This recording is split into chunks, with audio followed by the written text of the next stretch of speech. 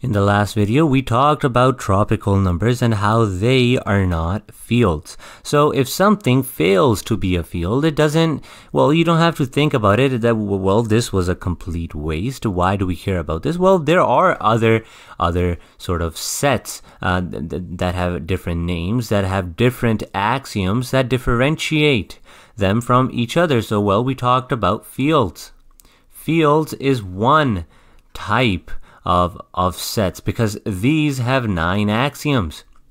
We could also talk about rings.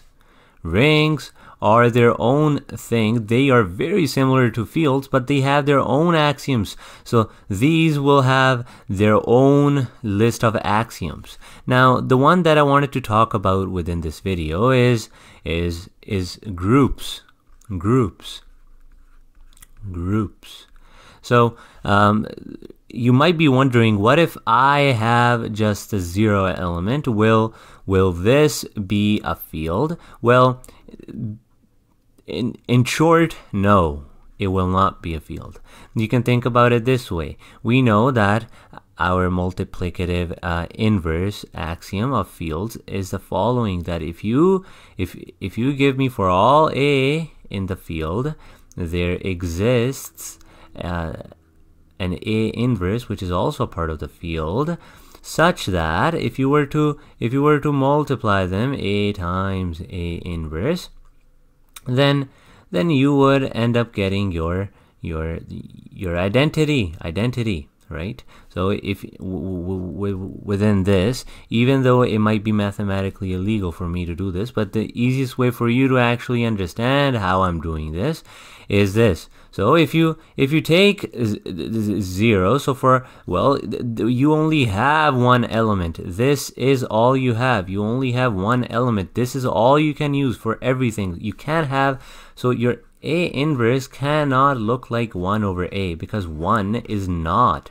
This is not an element of the field. So how this works is, well, you take your 0 and then you say, well, then the inverse of 0, which we don't really know how what this is, but if I was to do, well, think about this, is, well, it's something. Well, how it can be something, it has to be 0, and then it will be 0 at the bottom, because that's the point of this. But we know that you can't divide anything by 0, because this does not exist. This operation, this thing is not existing. So will this equal to 0? No, it will not, because this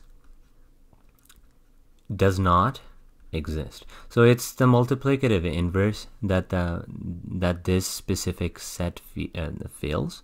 However, this is indeed a group, and that's what this video is about. That if something fails to be a field, it doesn't necessarily have to be a complete waste. You could have it as a group. So what is a group, and where does it work? So a group, the definition is that basically a group is a set with only one operation, and it combines 2 elements. And how we denote it is, well, let me just quickly write it. Group is basically the combination of a given set, which we will call G, and one operation. And it's empty from within, because it's not supposed to be a multiplication sign. This could also be a plus sign.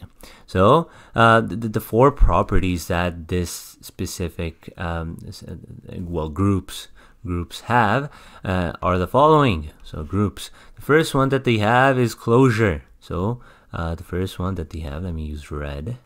First one that they have is closure.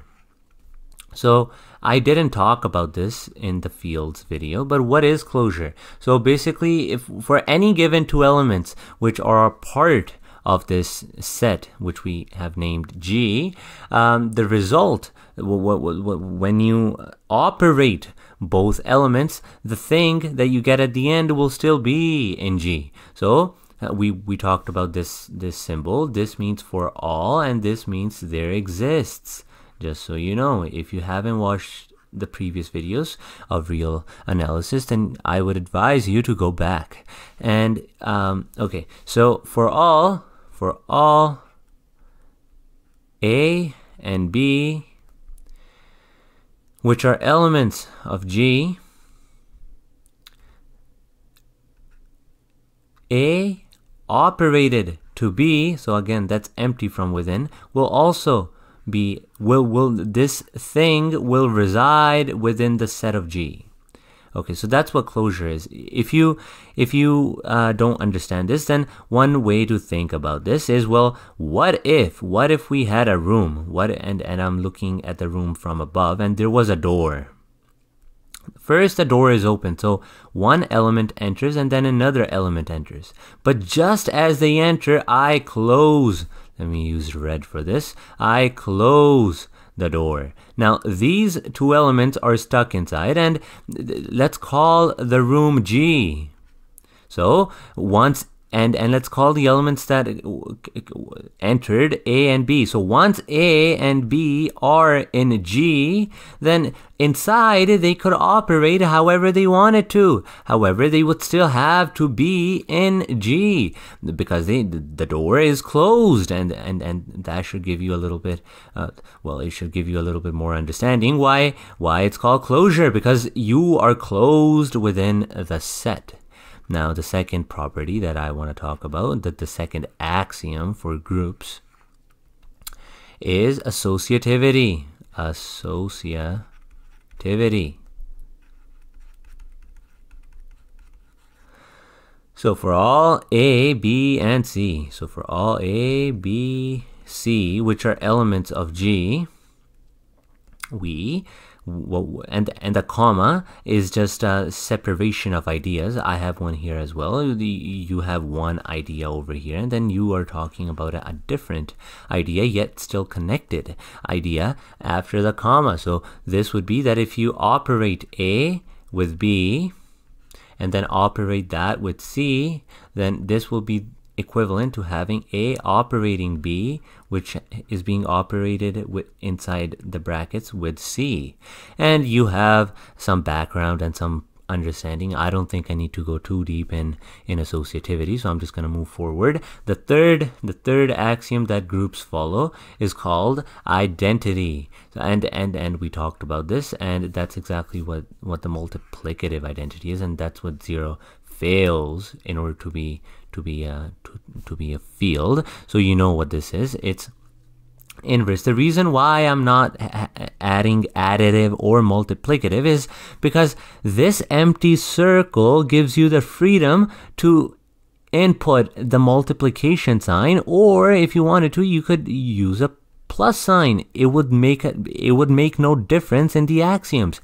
And the open circle is basically giving you the basically empty space. You could replace it with a multiplication, or you could replace it with a plus sign. So the third axiom that groups follow, the groups follow, is the identity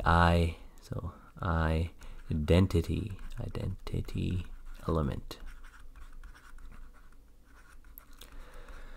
So there exists an E for element, just so you're not confused, which is an element of G, such that for all A, which are elements of G, and then I use the imply symbol. If we were to if we were to operate A with E, with the end, and that's supposed to be open from the inside, and then A operating with E, or actually